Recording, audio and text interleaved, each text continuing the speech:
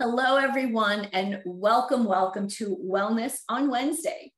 These are informational and fun and interesting series of dedicated information dedicated to promoting walking as a powerful tool for improving your health and reducing arthritis and joint pain.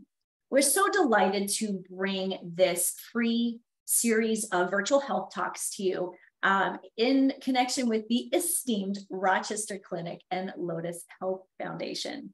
I'm Denise Siegel. I am the curator at livinghealthylist.com and your host for the Wellness on Wednesday series.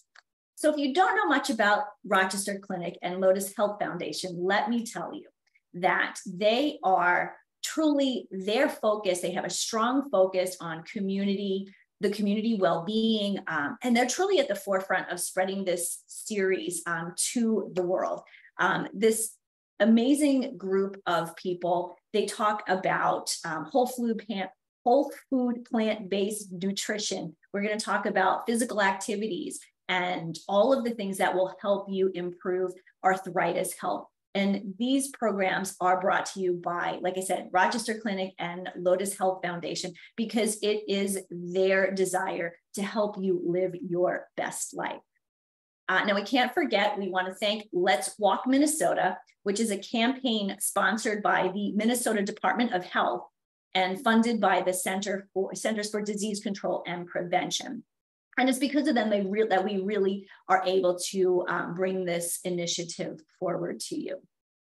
So I mentioned discovering through this presentation or these series of presentations, you'll discover the incredible potential of walking and provide insights on how to enhance your quality of life, because that's really what we want. We want quality in our life. And how are we doing that? We're doing that through movement, through nutrition, and lifestyle medicine. So today we're really excited to talk to Dr. Amy Rabatin. She's here from the Mayo Clinic Rochester, and she is going to talk about movement is good medicine. We know this, but movement is good medicine for the children also. So Dr. Rabatin, welcome. Tell us a little bit about who you are, what you do at the clinic, and then please share your amazing presentation. Great, thank you so much. So I actually have a slide in there, so maybe I'll get to that in a second if that's okay. Let me share my screen here and we'll get rolling. All right, can you see my screen okay? Okay, perfect, awesome. All right, so thank you so much, and I'm thrilled to be here to talk to you today about a topic I'm super passionate about, and that's movement in our kids. So our learning objectives for today, and then I'll tell you a little bit about me. I'd like to review physical activity guidelines and the health benefits for children in general. And we're going to talk a little bit about how movement is medicine for kids, even with chronic diagnoses, and kids with juvenile idiopathic arthritis, for example, or maybe autism spectrum disorder. And then we're going to talk a little bit about sports and activity challenges and potentially the correlation between activity and injury and osteoarthritis as we get older. So a little bit about me. I'm a board certified physician in physical medicine and rehabilitation. So at one point I took care of our size people, but my passion is really for the kids. And so I went on for a fellowship in pediatric rehabilitation medicine and also sports medicine with a pediatric focus. I'm an engineer by training. So kind of, you can see maybe based on my board certifications that I'm just an engineer for the body. And so that really is kind of my passion. I love thinking about biomechanics and, you know, why maybe somebody's being challenged in a sport, or even, you know, gosh, what do we need to do for this child's wheelchair to help them be more effective in how they propel it themselves, because that's movement, right? I'm an athlete myself. I run marathons, I do triathlons. I'm a former professional ballet dancer. And so I understand single sport specialization. You know, so some lived history there, or lived experience, I guess I should say. And I just have this passion for getting kids moving because I know the power of movement for me over time. I see the power of movement of the children that are in my life. As an engineer, I love adaptive and para sports. Again, every body, not everybody, but every body should be able to move. And I have a passion for lifestyle medicine, and physical activity is one of the pillars in lifestyle medicine. So imagine if you or your child got a D- in something. Would you do something about it? Would you be upset? Would you say like, oh, that's not right? Well, that's the grade that the United States received for physical activity in our children. Not good. About 1 in 4 were meeting the physical daily requirements for physical activity before the pandemic. And that actually worsened over the pandemic because we had increased screen time, that now the increased screen time hasn't gone away. And, this time in kids' lives, childhood and adolescence, it's so critical to developing movement skills, learning healthy habits, establishing that firm foundation that translates into our lifelong health and well-being. And we're getting a D- in this.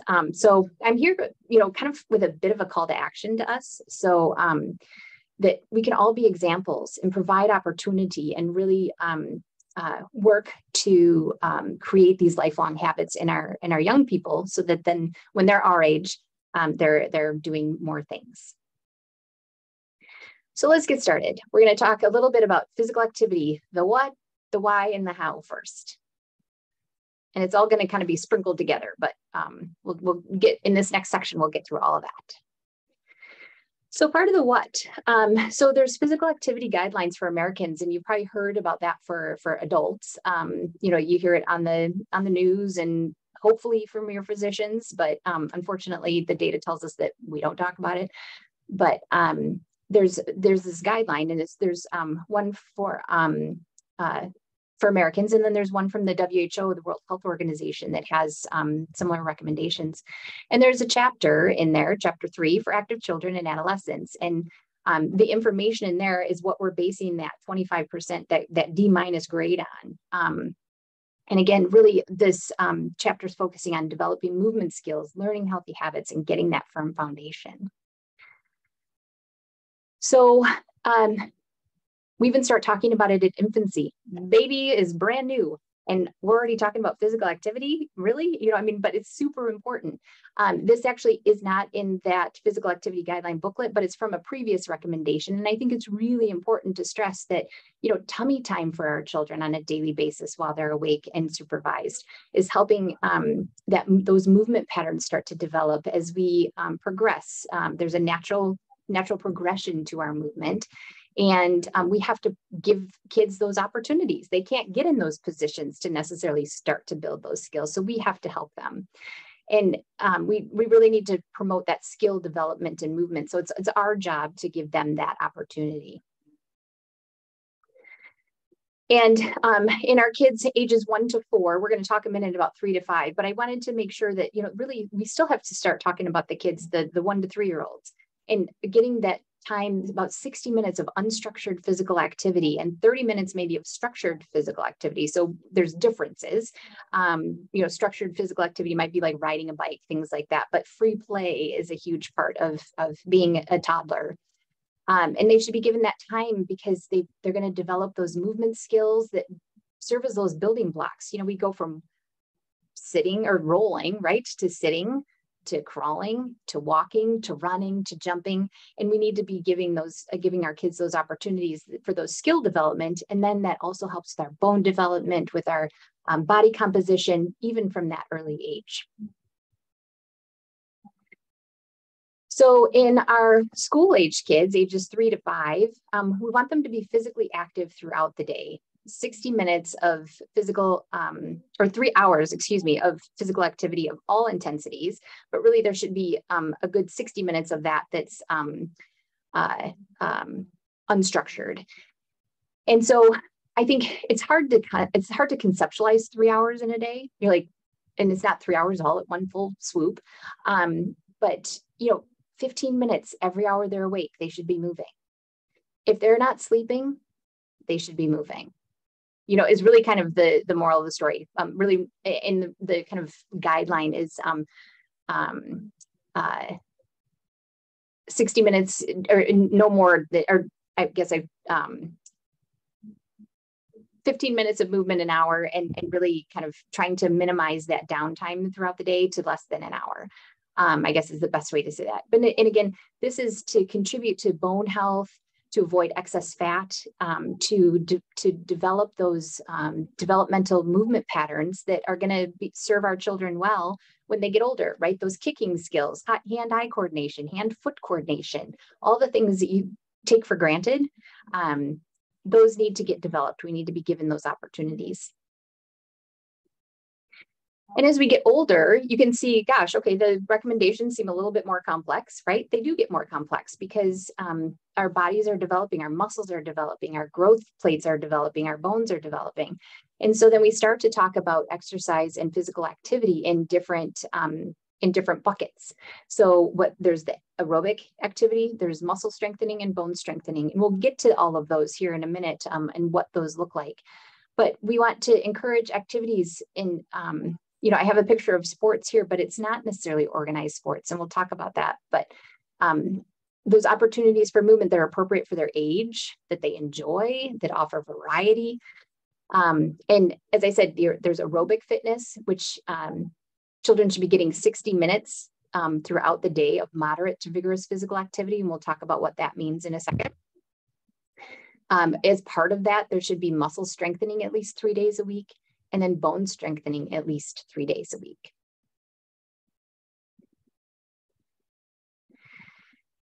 And, this does not exclude, like I said earlier, that movement is for everybody, B-O-D-Y, just the single word, everybody, right? And children and adolescents with disabilities are more likely to be inactive than those without disabilities. And so we should really work, and this is part of where I feel this is my job. This is what I love to do, is working with our young children to, whether they want to be an athlete or they just want to move, they want to do physical activity. There are people out there in our communities that can help identify those opportunities for children with disability and appropriate physical activity for them. And it might take some modification and it might look different than somebody else's, but the ultimate goal is we want them to move. They need to develop the motor skills and motor planning, coordination, bone health, body composition, just like everybody else. So really the bottom line is that when possible, children and adolescents with disabilities should meet the key guidelines. And if they can't, for a multitude of reasons, and there are many kids who can't, we should avoid inactivity as much as possible and be as active as possible. So what does moderate intensity aerobic activity look like? So I love this talk test on the side because I think it's hard, you can say like, well, there's these, perceived exertion scales and all this kind of stuff. It's like, can you talk or can't you? Is kind of how I go about it with kids. So, if you're light exercise, your normal breathing, you could sing while you're doing it, you can talk while you're doing it. If it's moderate, you can carry on a conversation, but if I said, sing your favorite Coco Melon song, that might be a problem. If it's vigorous, you can't really hold that conversation. You might be able to say a few words, but it's not like you can have this big, long conversation. So then what does that activity look like? So in preschool age kids, it might be playing on a playground, might be riding their tricycle, working on their running and walking and jumping and dancing, playing catch, getting into gymnastics or tumbling. So if these are all things that we can do at home, things we can do in our community. They don't have to necessarily be something that's organized. In our school age kids, this is all about walking, right? Brisk walking is great for our kids. Bicycle riding, getting out hiking, riding a motor or scooter without a motor. So I think it's so interesting, and I think about this on my walk into work, like as I see the electric bike people going by, I'm like, does that count or doesn't that? And so, in my mind, it doesn't, but I'm glad they're out doing something and hopefully they are pedaling. But, it's something to be aware of, right? And as we get older, getting into maybe more of those organized sports. And I think something that's on this list that I think we also need to give ourselves credit for, like housework, yard work, mowing the lawn. That's movement, that's physical activity. And we need to give ourselves credit for that and get out and do those things. And it's a reason to tell your child to mow the lawn. And then there's some video games that include kind of continuous movement. So, I've done like the bowling activity and whatever, and like, it's kind of hard. Like I noticed that I start to get a little, I'm breathing faster. So those are good things. And so those are opportunities with our kids. Vigorous intensity. So, this is that gasping for breath. You can't hold necessarily conversation. So in a preschool age kid, this might look like the similar activities, but just on a higher level. So maybe it's a little bit more rigorous, or maybe they're running a little bit further or swimming a little bit further. So it's kind of intensifying those activities that maybe they're already doing. If we're thinking about school age kids, they're getting more coordinated. So we might add in like cross-country skiing in the winter, if you live in a place where that's appropriate or possible. But martial arts, and love martial arts, such good mind-body connection. Like I tell everybody to do martial arts in some capacity. It's just a really great way to kind of get some intensity and get your muscle strengthening and your bone strengthening at the same time.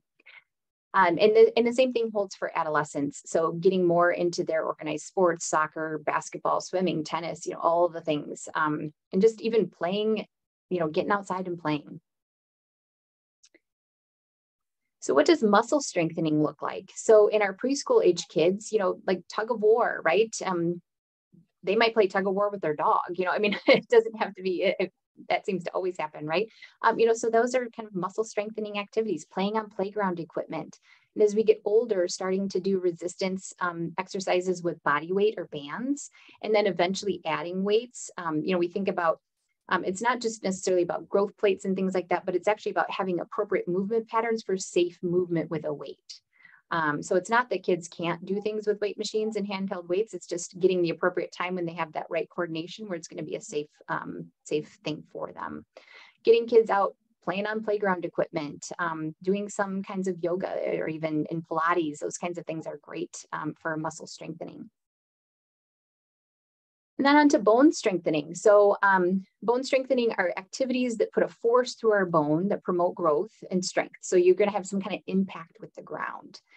And a lot of this can cross over into muscle strengthening and aerobic activity as well. You saw skipping and jumping and everything on the other list too. But it's as we get older, we start to think about things that change direction. So you might see kids participating in plyometric exercises. Maybe you do those yourself. Like I do a lot. Since I run a lot, that's a lot of forward motion. I try to do plyometrics so that I'm working other sides of my body and other directions of my body. And that's important for our kids as well. And we'll talk about that, why that's important eventually, like when we think about osteoarthritis. So I don't know if any of you have seen Hamilton, but talk or smile more, talk less, or talk less, smile more. I think I have it in the right order. So move more and sit less. That's kind of my Hamilton ode to Hamilton there. But sedentary activity is so powerful that we can't deny it. And I think Dr. Lai said in the opening lecture, he said, sitting's the new smoking. And that's, we see that in the WHO, the World Health Organization guidelines is actually calling out sedentary behavior. So, and it increased, as I said, our grade got worse for physical activity during the pandemic because we replaced school with screen time. And so, given that it's such an important modifiable risk behavior or risk factor that contributes to all-cause mortality, that we need to call it out, and we need to really say, gosh, we need to focus on this. What does it look like? It's, it's sitting down, it's reclining, it's lying down, being on our phones all the time, being on those tablets, playing video games, even studying technically is sedentary time. Obviously, that is important sedentary time because that contributes to academic success. But we'll talk about strategies and what you do, like how can you change some of that and actually get movement into your study time. But the data is there. The data is there that sedentary behavior contributes to poor fitness, poor metabolic health, excuse me, our body composition, our moods, our sleep, like everything. And so it's not just our kids, it's us too. But it's a modifiable risk behavior. So, can we shift our focus from and it might be helpful to some people to think, gosh, I need to move more. Well, maybe I need to sit less, so find the one that resonates with you and try to incorporate that into your kids' lives and in your lives as well. Who's ever heard, I'm bored, and then the phone comes out, right? So that, that contributes to our physical activity. And it's so important that the American Academy of Pediatrics has come out with recommendations on screen time. And I don't know if you find this surprising or not, but, younger than 18 months shouldn't have any screen time. It's, not great for promoting movement and promoting health and our brain development, and no more than an hour per day in 18 months to 4 years old. And then in our school age and adolescent kids, they really promote the family media use plan, which is great. It's a way to kind of focus media priorities and get what matters most to your family. And I put the link here in the on the page, because I think it's so important for everybody to say, like, when are we going to have screen time? What are we going to use it for? Because it's a big problem. It always breaks my heart when I'm out to a dinner or something and I see a family all on their phones. And, so I think we have to have these conversations and we have to have a conversation rather than be on our phones. So we'll talk about some ways as we go along here to creatively shift that focus to reducing some sedentary time. All right. So to most of us, 2 minutes or a minute or 2 minutes of walking doesn't sound like much, but adolescents and adults that think exercise really doesn't count unless it's intense, no pain, no gain. For a child trying to lose weight, for a child trying to develop motor skills, for a child trying to, build all the things so that they can be a good, healthy adult, every little bit counts. So whether it's out jumping rope, going out and playing with your family, taking a short walk to school bus, to the school bus, from the school bus to school, climbing up a flight of stairs, hit the elevator button for the floor below and climb that stair. And ultimately, if your child gets into better shape, then they start to do even more and more and more, and you can encourage the duration and intensity of the activity. Just as we talked about in the guidelines, things get more intense over time. So they have to build on these skills. They have to build on the duration. You have to build on the intensity. But the most important thing is move. Like that's kind of the bottom line. So let's get to a little bit more in the why. So being inactive has numerous harmful effects, and it's linked to the development of chronic disease. And, our kids are not just little adults, right? But they're getting adult chronic diseases. Obesity, metabolic disease, high blood pressure, high cholesterol, all of these things that are modifiable risk factors for us, and we shouldn't be seeing in our kids. So thinking about movement as medicine for all ages. This chart says health benefits of physical activity for children. I could put all of us on here too. And we're going to talk about a few of these in particular, but academic performance, our attention and our memory is better when we move. Our brain health, our mood, the risk of depression lowers when we move. We build stronger muscles and build endurance. Our blood pressure goes down. We get better aerobic fitness. We can help ward off several chronic diseases like type 2 diabetes and obesity. We get stronger bones. Our blood sugars are better. We have a better healthy weight. We sleep better. We have better self-esteem. Our overall sense of well-being is better. So there's so many positives to health benefits to us moving. And I think a few that we don't talk about, we think about, gosh, okay, yep, I'm going to look better. I'm going to, have more endurance. But in children, we have to think about the physical competency. Again, I talked about that hand-eye coordination, the foot-eye coordination, how we move through our world is so important, and why movement is key to that physical competency. But I think we also have to look at kind of our overall health and well-being. So exercise and physical activity can help children self-regulate. Some of us need that physical activity to offload stress and anger. And if we huff and puff, through our activity, we can reset our body and reset our brain to a calm. I took a walk around the block before this talk to kind of calm my nerves, right? Got a little sunshine on my face, and it helped me breathe. And so I actually, before any board exam and even in college, and even my mom made me work out in the morning or do some kind of exercise, not work out, but do some kind of exercise before school every day, especially on days I had a test, because she knew that was just calming to my system. So you might take a run, a power walk, anything like that in promoting that in our kids. Exercise or physical activity can help build self-esteem. So we all have strengths and weaknesses, and those kids who have to work harder in academic subjects might excel in some kind of physical activity, right? So this might be something that gives them so much opportunity to be stronger and show off some of their skills and know that they're so good at something. And so that physical competency, and it's a positive building block to their self-esteem. It can lift a child's mood. So physical activity, and you've probably felt this, right? It releases endorphins in our brain, which means that you feel happier, right? I come home from work sometimes, my husband says, you either need a snack or a run. And, I know that, and I know that then, okay, gosh, I probably need a snack and a run, or maybe a movement snack that we'll talk about here in a few minutes. But it really can help with depression, anxiety, our mood overall. And like I said, it can really help with sleep, which has a huge impact on our mood. And physical activity can help our kids learn social skills and make friends. So team sports are awesome for this. Playing cooperatively gives them the opportunity to learn social skills. They have to learn negotiation. They have to learn sharing, turn taking. Like I said, it's an opportunity to make friends as well and have a positive relationship with other people, which can be a protective mental health factor as well. So exercise and physical activity can help us learn. I feel like it's a learning super tool. It promotes, it can improve academic performance.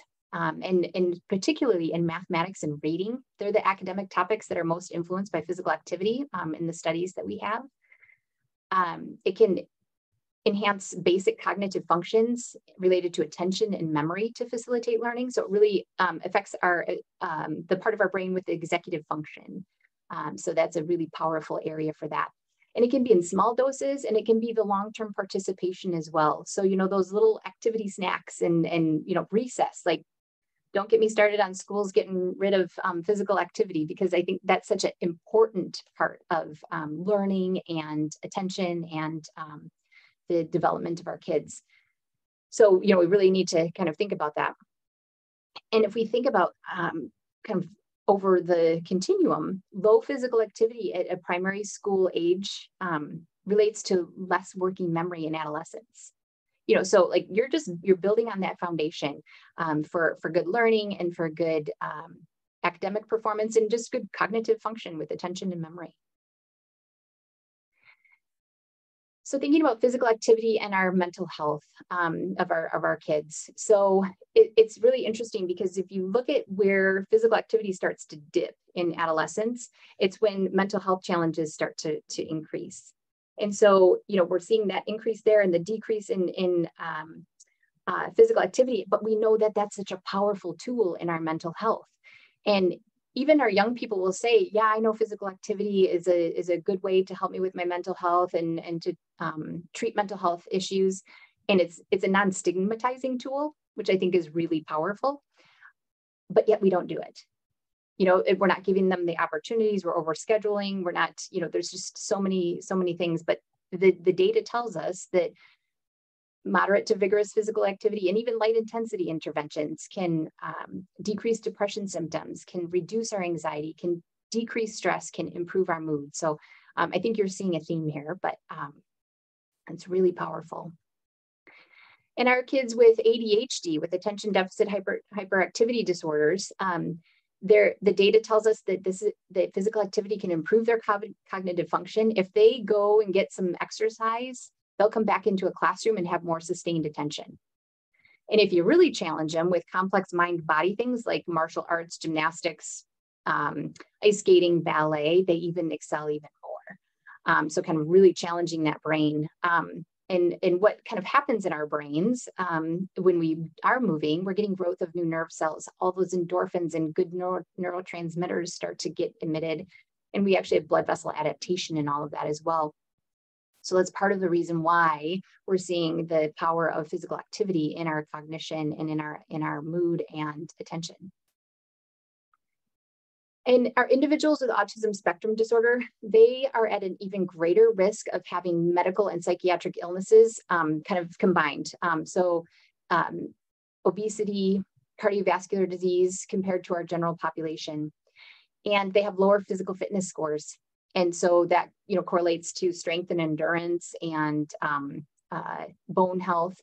And so physical activity is a modifiable risk factor for them. We know that it improves their gross motor skills. It can improve their skill-related fitness, improve social functioning, and improve that muscular strength and endurance. So in chronic conditions, I think there's many people who, gosh, I have this, so I can't, my kid has this, so they can't exercise, or they can't be physically active. And I think it's safe to say that nearly every child can find an appropriate level of physical activity. The big thing is we want to make sure they can participate successfully without frustration. So it builds their self-esteem, it builds their confidence, but we should encourage every child to be as active as possible. And many chronic conditions have few, if any, restrictions. If you think about a child with asthma, you have to have doctor's guidelines and you need to have things in place, but it doesn't mean they shouldn't move. A child with seizures, you need to have an action plan in place, and sports appropriate or physical activity appropriate to that child, depending on when and how they have their seizures, but they should move. A child with scoliosis should absolutely move. A kid with heart disease, with high blood pressure, again, talk to the cardiologist, talk to the pediatrician, but they should move, because we know that all of I just gave you 100 reasons why they should move. It all applies. And specifically, and Dr. Agarwal talked about this in her talk on the 31st of May, I think it was, in her experience with rheumatoid arthritis. And so, kind of thinking about this in juvenile idiopathic arthritis, this isn't your excuse not to move. And, I wrote down her words: be kind to your body if it's inflamed, but it doesn't mean don't move. And I really loved how she said that. The benefits of movement in JIA are the same as they are in an adult with RA, that we have to strengthen the muscles around the joints to protect the joints. It can improve energy. When we move, we have improved mood, which can improve your pain management and quality of life. We have to keep that range of motion of joints. And so that movement will help with that. And then Dr. Esser talked about like weight management in joints, right? We have to, the more weight we have, even as a child, on our joints, it makes it harder. Water-based exercise is sometimes a really good thing for children with JIA. It takes some of that pressure off the joints, and they can feel better movement. They can actually get more range of motion. It's a really good tool when they're exercising in the time of a flare. But talk to your healthcare provider, call me. I think it's, we're out there and we want to talk about this. So it's really important to not use a diagnosis or a condition as an opportunity to move. So I hope you're taking away that movement is for everybody and everyone, and it can look different for everybody. Okay, now the how. You're like, yeah, whatever. Like, I know I need to get this much, and how are we going to get our kids to move? But I think we really have to get back to the basics, right? Taking a walk, playing on juggle gym equipment, get out the hula hoop. I don't even know if they make hula hoops anymore, but they do. Okay. Go in the garage and like kick around a ball. Like, I used to hit tennis balls up against our garage door. My mom hated it, but like, Then I painted the garage door. And that was more physical activity, right? But, there's just ways to do this. And, it's so interesting to me when I ask a patient what they do for physical activity, a lot of times they say, well, I don't play sports. That wasn't my question. And, so there's such a correlation between playing sports and physical activity. And so I, trying to dispel that, and we can dispel that as examples and in our conversations. And in all of this, I want to really, I think it's important to acknowledge that there's barriers, right? I am not blind that there are barriers to physical activity. There's demographic barriers, there's personal barriers, there's social barriers, there's financial barriers, there's transportation barriers, there's environmental barriers and feeling safe in your environment, just to name a few. And those are even more profound for children with disability. And so I want to acknowledge that that's for real, and that if you're experiencing that, if that's the reason that's stopping someone from moving, talk to your healthcare provider, talk to your social worker, talk to a school resource person, and we'll talk about some other resources, but let us help remove those barriers if at all possible, so that we can move and get back to the basics. So I've used the word movement snacks a little bit. I don't know if you heard me say that earlier, but thinking about that sedentary time, or thinking about how to get movement into your day. So I actually have a timer on my phone, and all of my nieces and nephews have this timer now too. That you set the timer for how much time you're going to be sedentary, maybe studying or working or whatever, and then it goes off, and then you have another timer that tells you to move. And so maybe you get up and walk, you do squats. I think Dr. Esser was talking about having like a TRX in his bedroom or something. And like, it was like, oh my gosh. But, so all those little things, like run up and down the stairs, go outside and play catch. What are those times? And I call those movement snacks, but there's also a different thing on movement snacks. So if you think, gosh, I'm kind of hungry, I'm going to go grab some potato chips. Well, maybe that could be time for a movement snack. And so that I'm talking about this for us, but I'm also talking about it for our kids, so it's, getting up and, like I said, doing some squats, taking a walk around the block, all these little opportunities for movement. So next time you think about a snack, think, do I need a movement snack, a snack, or some hydration? Those could be things to think about. And our children are so influenced by the exercise habits and the activity level of the people that surround them. And this is a great outline of ways to get started with parents helping kids move, but we can apply this, whether you're a grandparent or an aunt or an uncle or a teacher or a friend. This is from healthychildren.org from the American Academy of Pediatrics. And I think there's some great tips on here. So like I've said, talk to your doctor. If you're worried about what could be possible for your child for their physical activity, but have fun, get the family out there, choose something that's developmentally appropriate. We talked about that earlier. You're not going to be doing weightlifting in a toddler, but maybe you get on a bicycle or a tricycle. Plan ahead. I think this is something, just like the timer I showed you, maybe you a lot of families have kind of schedules of the day. Why isn't exercise, physical activity on the schedule of the day? Maybe it should be. Keeping those active toys around. So maybe you have a video game controller, but there better be a soccer ball, or, whatever that may be for you and your family. Be a role model. Like I said, if children see you being active, they are more likely to be active at that time, and also more likely to be active as they get older. So these habits translate into adulthood. Play with them. This is a way for you to move too. Set those limits. Get that media plan potentially. Like I said, make exercise and don't overdo it. Starting small. If your child isn't ready for 60 minutes throughout the course of a day, you start with 5 minutes, and then you build, because it keeps getting better and better. We all know you can't just go from running, couch to marathon, right? Couch to 5K, couch to anything.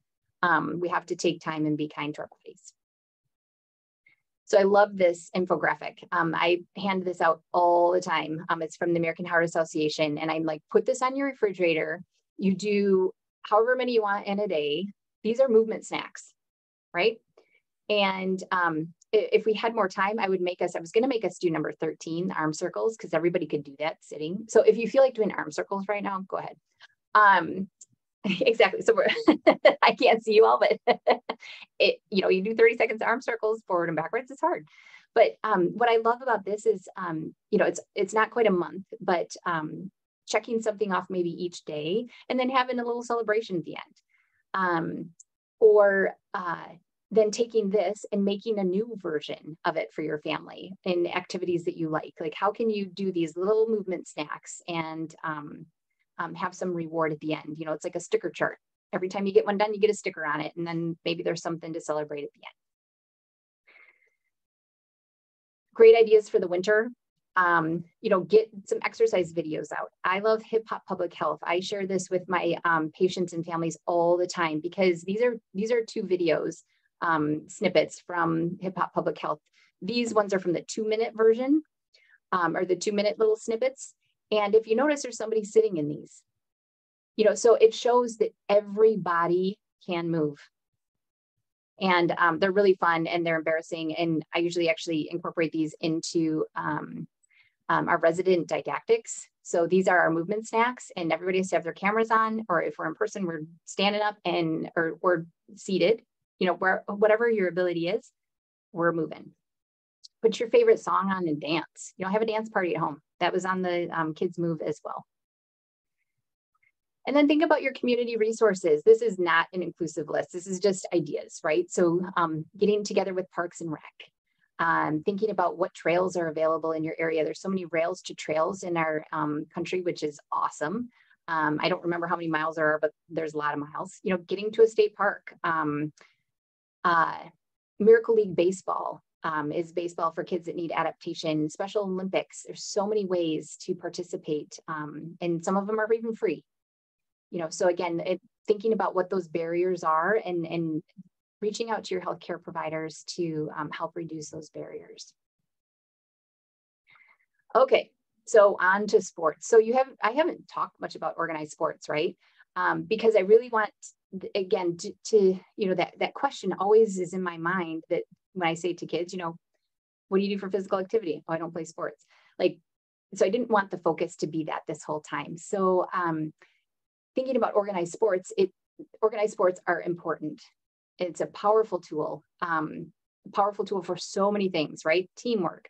We've already talked about this. Identity, social connection, leadership, negotiation, learning, winning and losing, cooperation. You can't, if anybody's crude, you cannot row a boat and get out of sync, or else people don't like you. Usually end up wet. Physical activity requirements, this is one way to make them, right? And so really, really, really powerful tool. And there were 2 specific questions that people wanted to hear about. And one of them was sports specialization. And what's sports specialization? So that's engaging in a sport for at least 3 seasons a year, exclusive of other sports, before the age of 12. So really kind of getting that single, participating or training for that single sport year round. So like I said, I was a ballet dancer, and actually I violated this, full disclosure. But I think we didn't have as much awareness maybe at that time of what we were doing, or kind of the challenges. And I also was closed-minded. So it wasn't that my parents didn't give me those opportunities. It was just, I was very closed-minded to it. And so I understand that. But the risk of early sports specialization, physical activity obviously is beneficial for us, but we can increase the risk of injury. We increase the risk of burnout. We can decrease their self-esteem because they get injured and then they get out of their sport and then they've lost their identity. And it actually impacts future participation in physical activity, because, whether that's kind of what somebody really hung on to as their physical activity was their sport.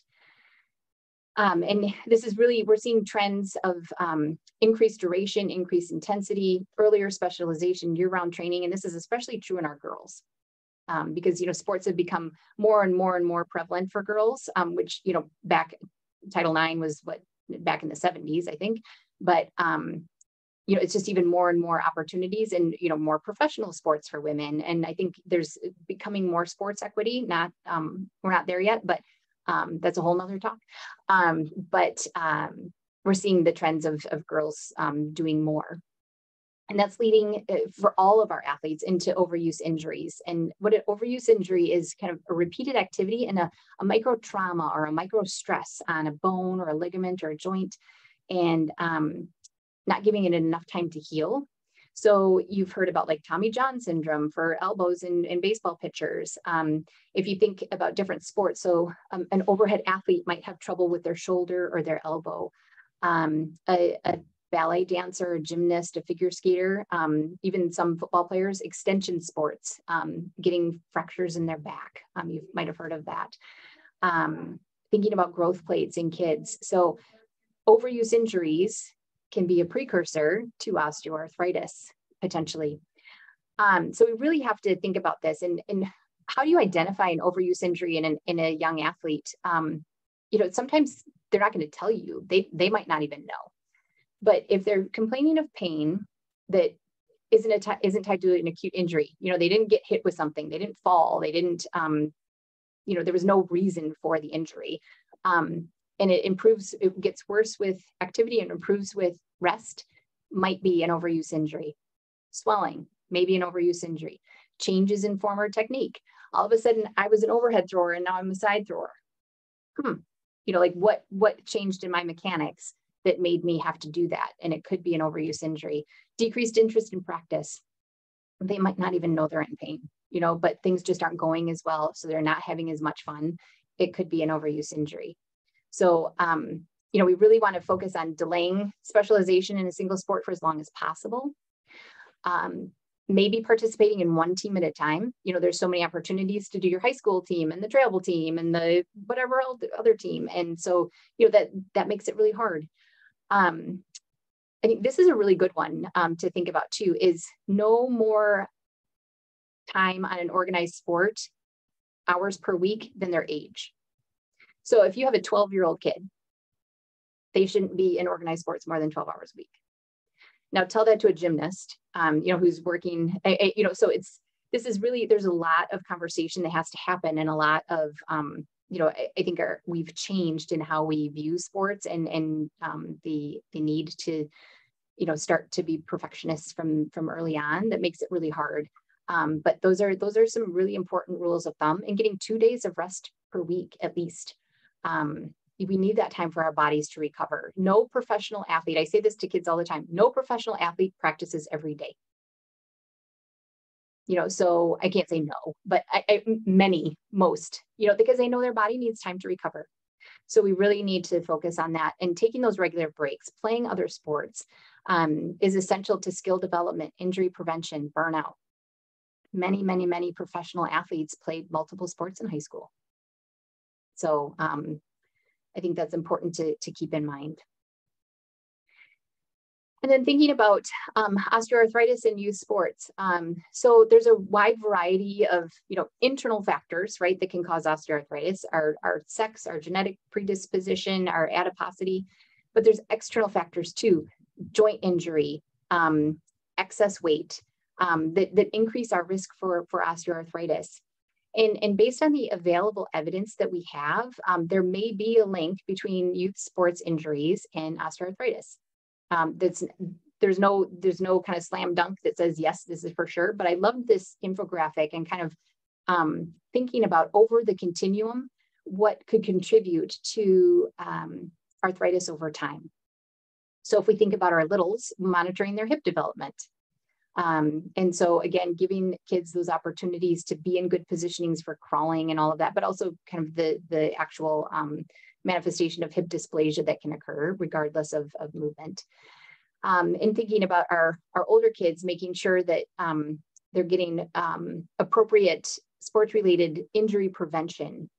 So we know that the majority of knee injuries occur in adolescence, and we can reduce those injuries during that time if we actually look at exercise programs that incorporate neuromuscular control and exercise and strength training. So, I told you about that. I do a lot of lateral work. because I'm a kind of an inline athlete right now. And so I have to do a lot of lateral work to make sure that the muscles that help support knee health for me are strong. And so there's protocols for some of our like female soccer players on strengthening your hip muscles and your glute muscles and your core to then that translates into lower risk of knee injury when you're playing soccer, for example. The sad thing is it's not always part of our sports participation programming and training. And so all the resources are out there, and there's even like follow this protocol, and so there's lots of tools out there for us. We just have to use them. And thinking about our weight over time too, if you look on here, it's making sure that we're preventing overweight and inactivity here. Our data tells us that children and adolescents with excess weight are 5 times more likely to be overweight or obese as an adult. And as we heard from Dr. Esser a couple weeks ago, that effective weight on our joints can contribute to osteoarthritis. So there's modifiable risk factors that we have, that we are in control of, that we could really make an impact on that over time. So my call to action, let's get better grades, right? Let's just not imagine us getting a better grade on our physical activity. Let's do it. And, I hope you're kind of taking away that doing a little bit at a time, this doesn't have to be 60 minutes all in one full swoop. And if you're starting out at 5 minutes, start out at 5 minutes and work up to the 60. Progress, not perfection. I think that's that's a kind of a mantra of my life right now is, we got to move forward. So many kids say, well, I can't do that because I'm not good at it. Well, how do you get good at something? You do it, right? Or you find something that you are good at and really try to excel at that. The power of our community and modeling, we can influence how our kids move. It's such a powerful thing. And so hopefully you've gotten some tools for that. And there's no single formula. Make it fun, make it interesting, make it age appropriate, make it meaningful. So there's so many opportunities for us to get better grades. So let's make physical activity a lifelong goal, or a lifelong physical activity a goal, and give our kids the best medicine that we can ever give them for that lifetime of health. And we are examples. And so hopefully you've even found a few tools for yourself today. So with that, thank you. And I'd open it up for questions. I can end my show here.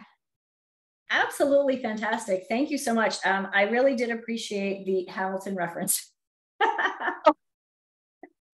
Excellent. More, walk with a doc. More, yep. Sit less. And yes, we were talking about different things in the community. Dr. Lai does the walk with the doc. Yes. So I think that's really important. A great opportunity for people locally to be able to participate. And again, at movement, let's get started somewhere. Yeah. Pick out your favorite song and dance, nobody's watching. Yep. So I'd like to open to questions, comments. If everyone would pop back on their screen, that would be great. Hi, Steve. Hi, Dr. Lai. Hi, May. Hi, Al. Letitia's there somewhere. I know where she is. She's up the hill from me. Well, thank you very much for the wonderful information. Yeah. I just wonder, in your practice in the past several years, what is a major health concern you have seen that's been growing in a pediatric area? Yeah, so I think in the kids that I see with disability, I see weight gain.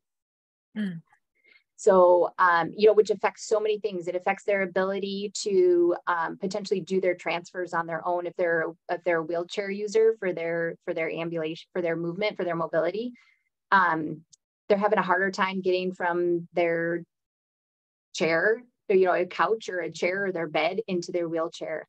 It's harder on their caregivers when they're trying to help them if they have more body mass. So I think that's a really big one. It's skin concerns with that. The list goes on and on of when we start to see kids that are putting on weight with disability. The kids that I see in sports, I see a lot of overuse.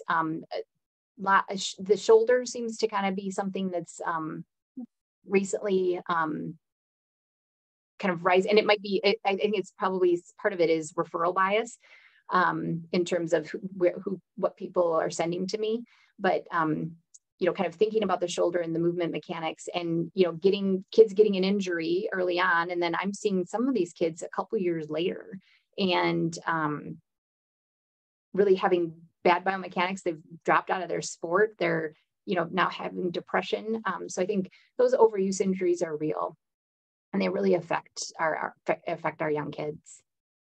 Does that make sense? Yeah. So since you emphasize a lot of lifestyle medicine, you also help grow the lifestyle medicine program at Mayo Clinic. Yeah. So how did you incorporate, I know when you mentioned about overweight, how did you incorporate you know, other lifestyle medicine principles, especially nutrition, as you see the overweight? Yeah. So that's something that I'm really, it's hard.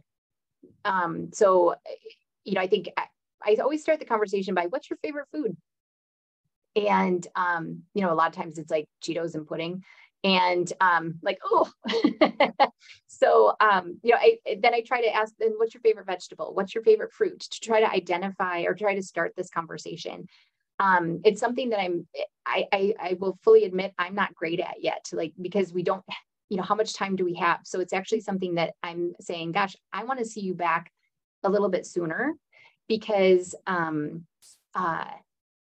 want to have a conversation about this the next time. You know, so I'm starting to kind of in engineering land grease the skids that you know, we're going to talk about this, and it's something that's really important. And you know, we know that weight management is not just exercise. We know the power of nutrition in that. And so, yeah, it's a work in progress.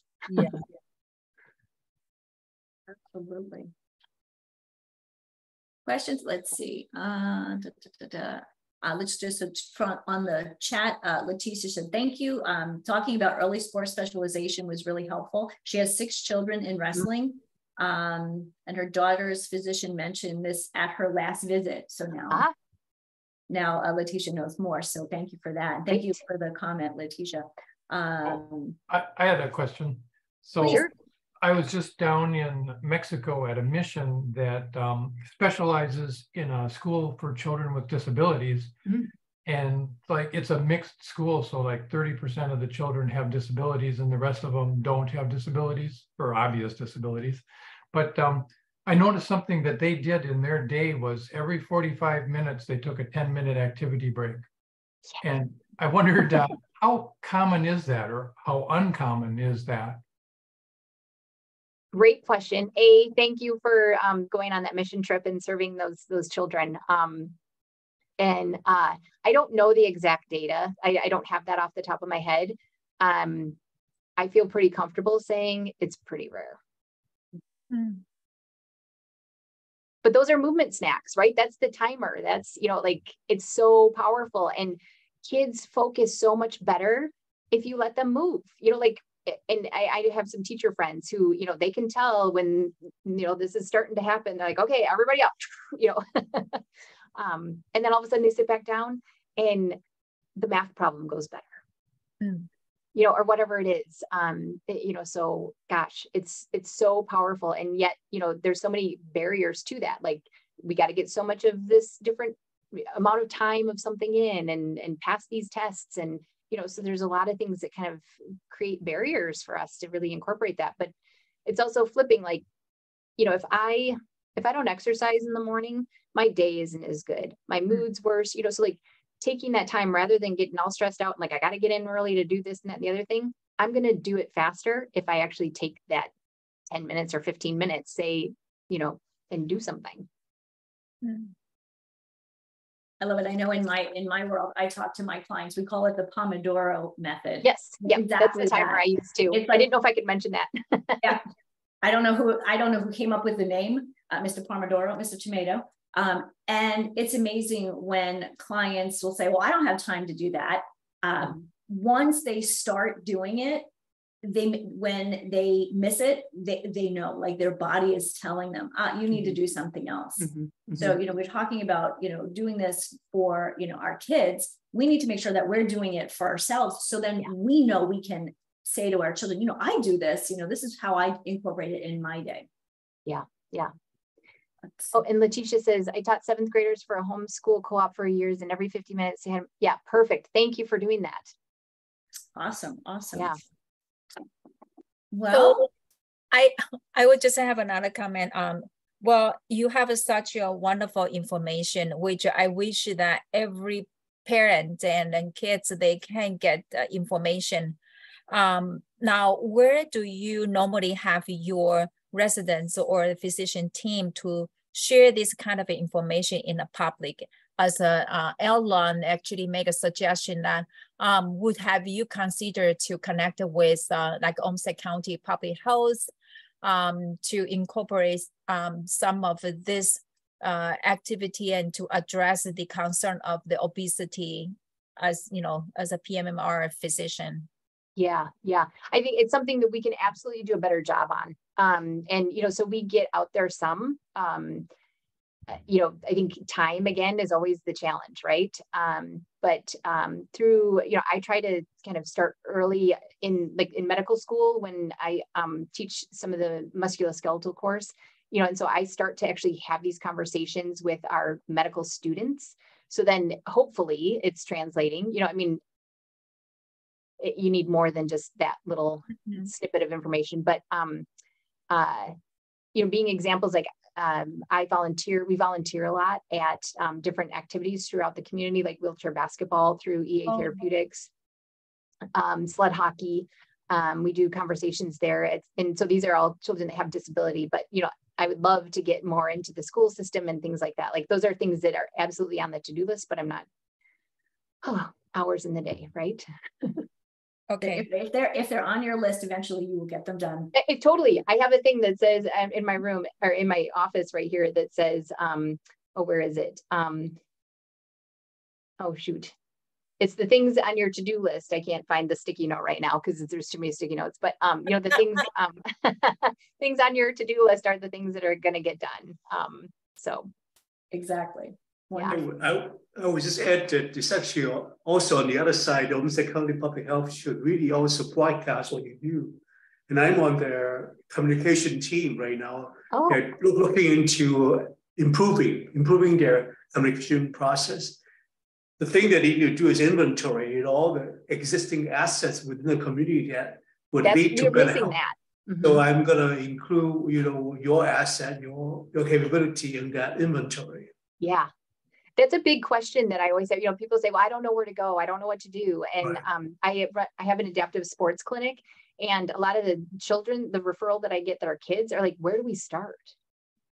And that always kind of breaks my heart a little bit that, like the community, and there is a lack of community resources all over the country for kids with disability. But just in general, like I'm always like, let's pull up the Parks and Rec website and see what's on here that maybe would be interesting to you.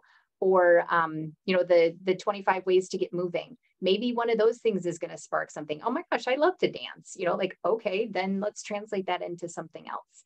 So it's finding that thing, that movement that resonates with a child, that will really make it stick. Absolutely. I love it. And for adults too, find something. Yep, totally. Right. All of this applies to you. I know. I just want to keep reminding people, I know we're talking about our kids, but we're their best examples. Mm-hmm. The data tells us that. Oh yes. Mm-hmm. Let's say we're at just gone 106, so we should wrap up here. Sorry, I put us over. No, it's fine. I think questions are really important. Yeah, after you do a presentation, a comment, a question is always really important. It really helps people who haven't participated really kind of dig in a little deeper. Yeah. And Al, feel free to reach out to me if I can, this is to May's point, making these connections, right? And getting the conversation started. Absolutely. I'm glad you can guys get my contact info from May or Denise or anybody. Yep. Sounds good.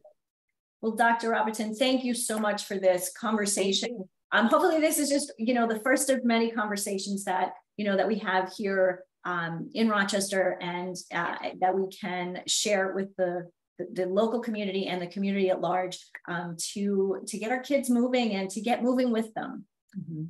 And for those of you who are listening here today, and for those who are watching the replay, we really do hope that this information was interesting and life-changing for you.